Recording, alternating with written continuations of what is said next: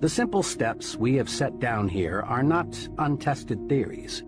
They are not one man's guesses and opinions. They are proven approaches to life's situations, and they are universally applicable steps that work, and work like magic. That you're listening to this proves you are interested in larger success. You want to fulfill your desires. You want to enjoy a fine standard of living. You want this life to deliver to you all the good things you deserve. Being interested in success is a wonderful quality. You have another admirable quality. The fact that you're listening to this program shows you have the intelligence to look for tools that will help take you where you want to go. In building anything, automobiles, bridges, missiles, we need tools. Many people, in their attempt to build a successful life, forget there are tools to help them. You have not forgotten.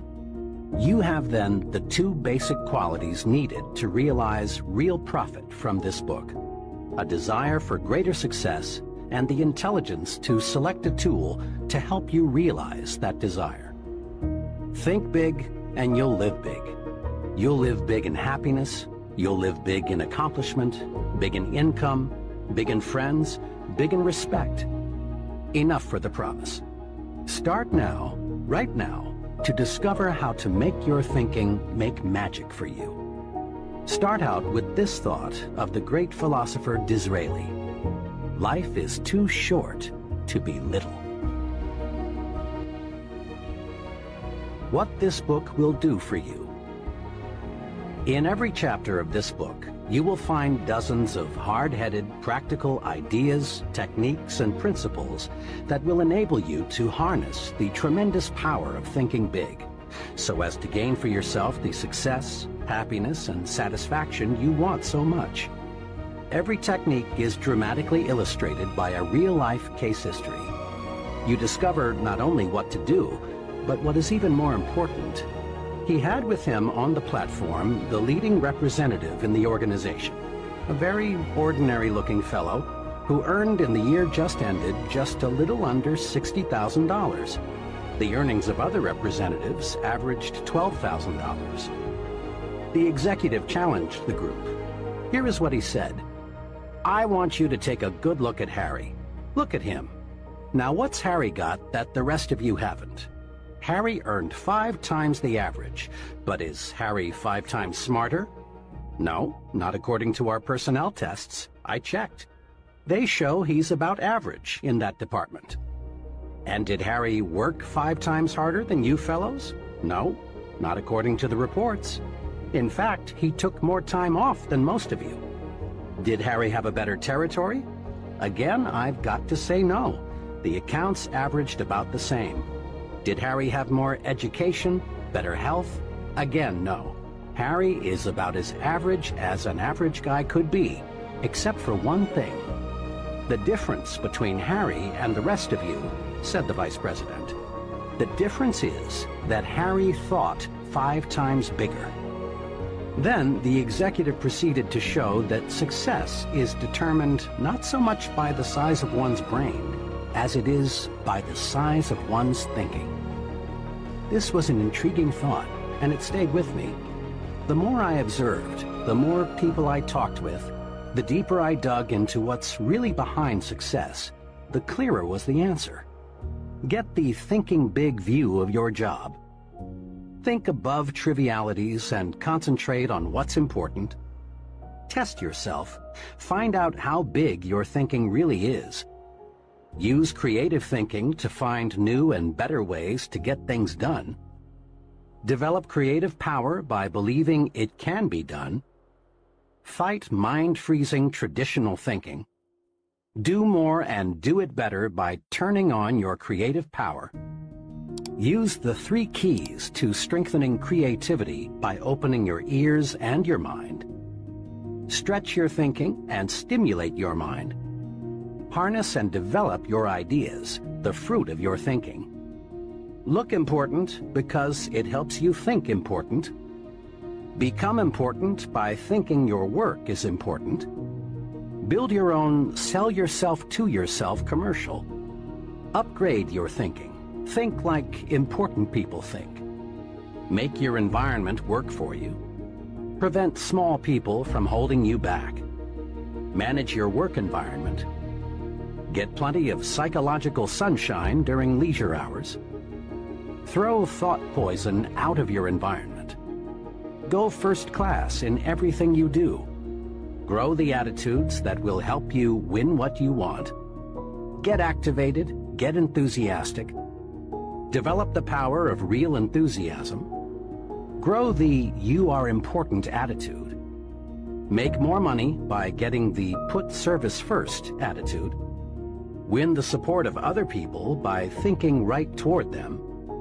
Become more likable by making yourself lighter to lift. Take the initiative in building friendships. Master the technique of thinking only good thoughts about people. Win friends by practicing conversation generosity. Think big, even when you lose or receive a setback. Get the action habit. You don't need to wait until conditions are perfect.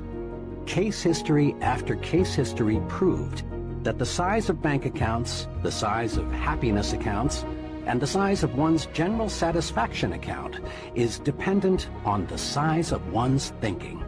There is magic in thinking big. If thinking big accomplishes so much, why doesn't everyone think that way? I've been asked that question many times. Here, I believe, is the answer. All of us, more than we recognize, are products of the thinking around us. And much of this thinking is little, not big. All around you is an environment that is trying to tug you, trying to pull you down second-class street. You are told almost daily that there are too many chiefs and not enough Indians. In other words, that opportunities to lead no longer exist, that there is a surplus of chiefs, so be content to be a little guy. But this too many chiefs idea simply doesn't square with the truth. Leading people in all occupations will tell you, as they've told me, that the trouble is there are too many Indians and not nearly enough chiefs. This petty environment says other things too. It tells you whatever will be, that your destiny is outside your control, that fate is in complete control.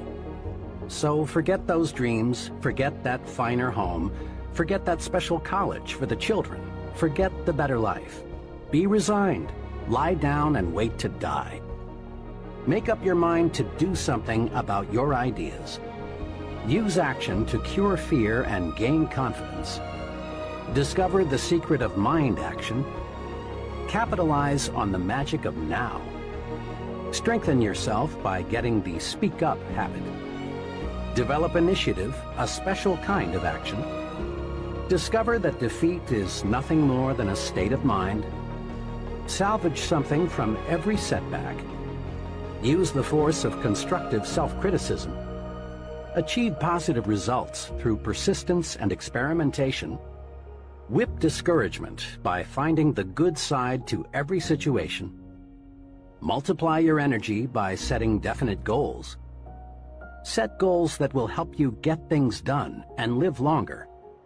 Accomplish your goals with this 30-day improvement guide. Invest in yourself for future profit. Learn the 4 rules of leadership. Develop your power to trade minds with the people you want to influence. Put the be human approach to work for you. Think progress, believe in progress, push for progress. And who hasn't heard the statement that success isn't worth the price? As if you have to sell your soul, your family life, your conscience, your set of values to reach the top. But in truth, success doesn't demand a price. Every step forward pays a dividend. This environment also tells us there's too much competition for the top spots in life. But is there? A personnel selection executive told me that he receives 50 to 250 times as many applicants for jobs that pay $10,000 per year as for jobs that pay $50,000 a year. This is to say that there is at least 50 times as much competition for jobs on second-class street as for jobs on First Class Avenue. First Class Avenue, USA, is a short, uncrowded street. There are countless vacancies waiting there for people like you who dare to think big. The basic principles and concepts supporting the magic of thinking big come from the highest pedigree sources, the very finest and biggest thinking minds yet to live on planet Earth. Minds like the prophet David, who wrote, "As one thinketh in his heart, so is he." Minds such as Emerson, who said, "Great men are those who see that thoughts rule the world." Minds like Milton, who in Paradise Lost wrote, "The mind is its own place, and in itself can make a heaven of hell or a hell of heaven." Amazingly perceptive minds like Shakespeare, who observed, "There is nothing either good or bad except that thinking makes it so." But where does the proof come from? How do we know the master thinkers were right? Fair questions.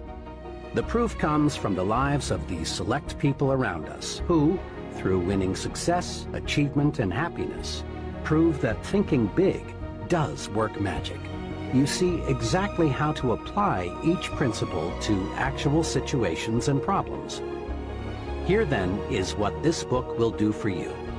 It will show you how you can launch yourself to success with the power of belief, win success by believing you can succeed, defeat disbelief and the negative power it creates, get big results by believing big, make your mind produce positive thoughts, develop the power of belief, plan a concrete success-building program, vaccinate yourself against excusitis, the failure disease, learn the secret that lies in your attitude toward health, take 4 positive steps to lick health excusitis, discover why your thinking power is more important than mere intelligence, use your mind for thinking, not simply as a warehouse for facts, master 3 easy ways to cure intelligence excusitis, overcome the problem of age, being too young or too old,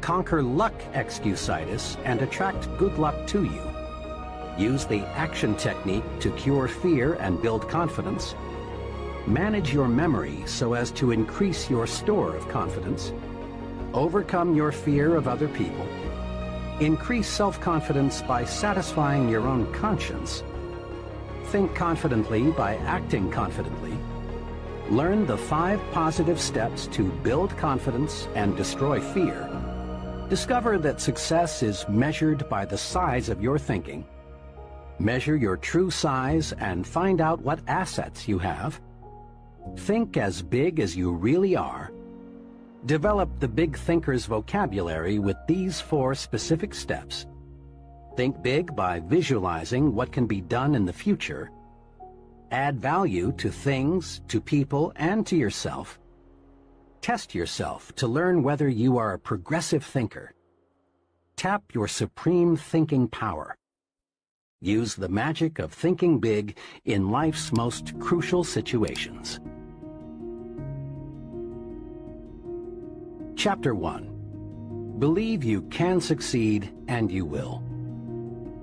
Success means many wonderful, positive things. Success means personal prosperity, a fine home, vacations, travel, new things, financial security, giving your children maximum advantages. Success means winning admiration, leadership, being looked up to by people in your business and social life. Success means freedom, freedom from worries, fears, frustrations, and failure. Success means self-respect, continually finding more real happiness and satisfaction from life, being able to do more for those who depend on you. Success means winning. Success, achievement, is the goal of life. Every human being wants success. Everybody wants the best this life can deliver. Nobody enjoys crawling, living in mediocrity. No one likes feeling second class and feeling forced to go that way. Some of the most practical success-building wisdom is found in that biblical quotation stating that faith can move mountains. Believe, really believe you can move a mountain, and you can. Not many people believe that they can move mountains. So, as a result, not many people do.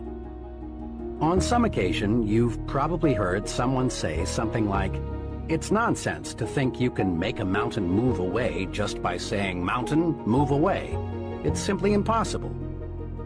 People who think this way have belief confused with wishful thinking. Ideas can be life-changing, and sometimes all you need is just one more in a series of good ideas. It's like dialing the numbers into the lock, right? You got 5 or 6 numbers dialed into the lock still won't come open, but you don't need 5 or 6 more numbers. Maybe you just need one more, and maybe a seminar like this could do it, a sermon could do it, the lyrics from a song could do it, the dialogue from a movie could do it. Conversation with a friend might do it. That one last piece you need, number. Dial it into the lock, that's it. The lock comes open, there's the door for you to walk through. And maybe this seminar today could furnish that for you. One more idea. I know you've come with a lot already. Sometimes we get the impression, I used to have that I only had this much going for me and I needed this much. Usually not true. And I'm sure not true of this audience, where I find you today, as well dressed as you look today. You know, as fine as you are sitting here today, it isn't that, you know, you've got this much going for you and you need this much. I would assume you've got this much going for you and maybe all you need is just a few more thoughts, ideas, to furnish you some ways and means to turn your life into the dream you want it to be. So, ideas. The seminar's going to be loaded with ideas. I want you to take good notes. But here's what else I hope you'll find here today, and that is inspiration. And who knows the mystery of inspiration? Why some people are inspired and some are not? You were inspired to get here, some were not. Who knows the mystery of that? I don't know. How come you made it? The rest of them didn't make it. We don't know what that mystery is. Some people turned it down. Some people said it cost too much. Some people said it's going to take too much time. Some people are too busy. Right? A lot of different excuses why some are inspired to take advantage of something that comes to town. Others pass it up. We don't know the mystery to that. Here's what I call it, mysteries of the mind. And I just leave it at that. Some things I don't try to figure out. I take the simple approach now. Right? Some people do and some people don't. I mean, that's about as profound as my philosophy is. Some buy and some don't buy. Some go for it and some don't. Some change and some don't. And if you've been around for a while, you can usually work out the numbers. Right? Out of 10, you know, 3 do, 7 don't. Whatever business you're involved in, pretty soon you got this ratio going. The ones that do, the ones that don't. You say, well, why don't the ones that don't, how come they don't? We don't know. I just leave it as a mystery. I used to try to understand all that. I just take the simple approach now. The guy says, this happens to me, this happens to me, this goes wrong for me, and all this stuff goes wrong for me. How come all this stuff happens to me? I say, I don't know, it beats me. The best I've been able to figure out is those kind of things always happen to people like you. I mean, right? That's the best I got. I don't know. I'm an amateur on this stuff. What do I know? So, just take the simple approach, right? That's how it is. But my biggest responsibility is to make sure you get your time's worth. And the reason I say that is because time is more valuable than money. In fact, you might start your notes with that. Time is more valuable than money. You can get more money, but unfortunately you can't get more time. If somebody asks you to spend your money, that's pretty easy, right? We live in America, we're wealthy, so the money's not the problem. But what if somebody asks you to spend a day, right? You got to think that over carefully. And I know you did. I wouldn't waste one of my days, not for anybody, not for anything. Once I understood how valuable they were, I don't waste any. But to make an investment like today of your money and your time, I appreciate that. Today's going to be costly for me. It's going to cost me one of my days to be here, right? And some money, of course. But, you know, I don't need the money. I take the money, but I don't need the money. But guess what I do need? The time. So I'm here not to just joke with you. I'm here not to just tell some funny stories and give a performance and walk away. I'm here to give you some value. And I want to make it worth your time. I'm going to invest a day, you're going to invest a day. Let's get the most out of it and see what we can walk away with today. Anyway, for you that have not seen me before, just very briefly, let me just tell you my story. I grew up in Idaho, farm country, southwest corner of Idaho. In fact, my father still lives on the old homestead where I grew up. He'll be 89 his next birthday, still hasn't retired. I'm proud of my dad. He's never been ill, he's really something. I'm trying to get him to retire this year, 88. I'm telling my father, what a good year to retire when you're 88. And he says, hey, talk to me in 10 years, right? I might be ready. But anyway, I went to high school, I graduated. I went to college 1 year. Halfway through my second year of college, I decided I was smart enough, so I quit. One of my major mistakes. I should have stayed in school. So anyway, that's how I got here. And I'm just delighted that this day has arrived, and I truly want to make it valuable for you. Let's go to work. Here's what I hope you'll find out of this seminar today, for your notes. Here's what I hope you'll find. Number one, sincerity. Above all else today, I hope you'll find me sincere. Best place for people to start to communicate is sincerity on both sides. I'm sure you're sincere or you wouldn't be here today, right? To spend this kind of money, to spend this kind of time, roll up your sleeves today, go to work like I am, and get this message. You've got to be sincere. So I assume you're sincere. Now I want you to see me sincere. But I've got a good note for you to make. Sincerity is not a test of truth. Important note to make. Sincerity is not a test of truth. We must not make the mistake of saying he must be right, he's so sincere. That would be a mistake. And here's why. It's possible to be sincerely wrong. So we don't mistake sincerity for truth, right? Sincerity is only a test of sincerity. Truth has to yet be tested by truth, okay? But hopefully you will find me sincere and truthful. Next, a combination of things I hope you'll find here today. Ideas plus inspiration. Ideas plus inspiration. Ideas, business ideas and social ideas and personal ideas, we all need ideas. Right? How to have a good day ideas, how to have a good year ideas, how to have your best year ever ideas, good health ideas, personal relationship ideas, how to deal with your family ideas, sales management ideas, financial freedom for the future ideas. We all need good ideas. So today I hope you gather up by notes and by what you can remember a lot of ideas. I want to share as many with you as I possibly can in the time constraints we have. Today's going to go very rapidly. I used to think a day like this was a long day. Found out it's a pretty short day. But I'm going to go as fast as I can, share with you as many ideas as I possibly can. And here's why. Ideas can be life-changing. But I thought, heck, you know, I'm smart enough to get a job. That's what life's all about, right? Get a job, pay your bills, work hard, stay out of trouble, keep your fingers crossed, hope for the best. And I figured I was at least prepared to do that. So I quit college and went to work. A little while later, got married, got my little family going, and I'm out there doing what I thought was the best I could. But about age 25, I'm starting to struggle. I've purchased a little more than I can conveniently pay for on time, and the creditors are starting to call saying, hey, you told us the check was in the mail, what's the deal? And I'm getting embarrassed by that. I'm also embarrassed, big mouth me, with all the fancy promises I made to get married. I'm way behind on those promises, and I'm getting discouraged, wondering what to do. And I thought, well, maybe I should go back to school, right? 1 year of college, pretty short on an application. But, you know, tough to go back to school, right? Especially when you got your family going. Time to stay is when you're there. So I discounted that. I thought, well, if I, you know, had my own business, that would be the way to go. But, you know, I'm short on money, too much month at the end of the money. If you've ever been there, that's where I was, age 25. So I had to discount that, and I'm discouraged, wondering, where do I go from here?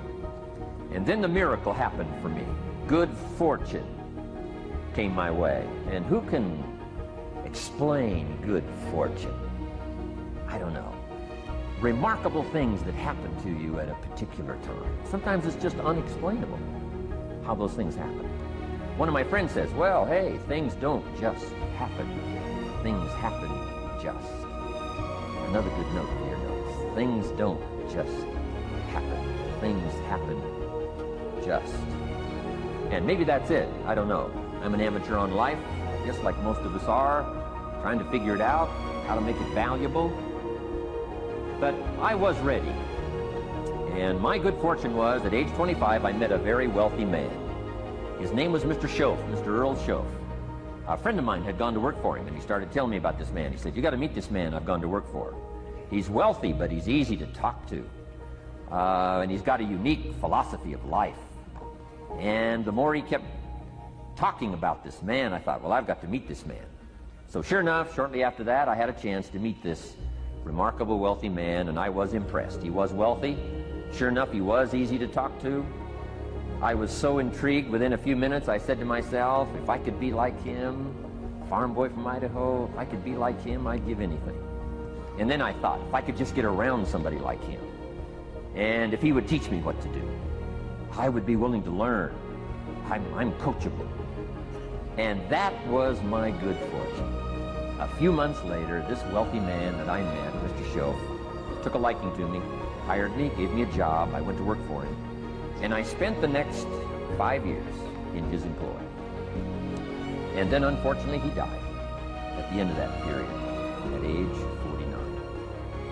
His last 5 years, but the first 5 years of my new life, I got to spend with this remarkable man. And my dream came true. He coached me. He taught me. He taught me the books to read. He taught me the disciplines. He taught me the changes to make in my language and personality. And the things he shared with me during that 5 years literally changed my life, turned my life around, changed my income, changed my bank account, changed my future, changed everything. I've never been the same since that unique experience.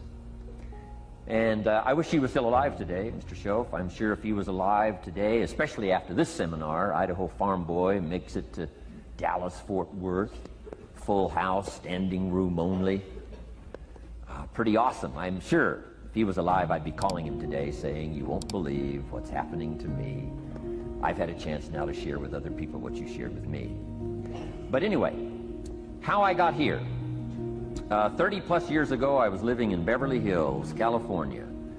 And one day, a friend of mine, businessman friend, said, Jim, I'd like to have you come and share your story with my service club that I belong to, the Rotary Club. He said, I know your story, Idaho Farm Boy makes it to Beverly Hills. But he said, I think my club members would love to hear your story. He said, if I arranged one of our breakfast meetings, would you come tell your story? Just share a few thoughts. I said, okay. So I agreed to go give this breakfast talk. And guess what? They liked it. And my telephone rang. I got another call saying, we heard you've given your story and shared some ideas. Would you come talk to our club? First thing I know, I'm starting to devote a piece of my business time to giving these talks. And then one day, a businessman who'd heard my talk, I think 2 or 3 times, approached me and said, would you come and share that story and some thoughts with my management and salespeople? I said, I got this little company going. And he said, if you'd come tell your story to my organization, he said, I'd be happy to pay you. And I thought, wow, wouldn't that be something? So I agreed to go do it, and I got paid. Little did I know, another fortune was waiting for me to translate my ideas into talks and speeches and seminars. Now I've written some books. It's on cassette tape. Now I get to travel around the world. Last year I was in Japan, Israel, Spain, Mexico, Australia, New Zealand, France, Germany, Canada, and now Dallas, Florida. Idaho Farm Boy gets to travel around the world and share his story, and here I am today. Anyway, it's almost too much for me to comprehend from where I started, raised in obscurity, in a little small farm community, and now to be here today is pretty awesome for me. So anyway, that's just a little bit about my story. My story is probably more intriguing for me than it is for you, but I wanted to hear it again, so I thought I would just, bore you with it. Anyway, I don't ask you to be impressed today. I'm the one that's impressed from from where I came from to have a chance. But that's the American dream, right? Come true. Chance to start from scratch, start from obscurity, start with pennies, start with nothing, and have a chance to transform your life, change your life, set your goals, and see what you can accomplish.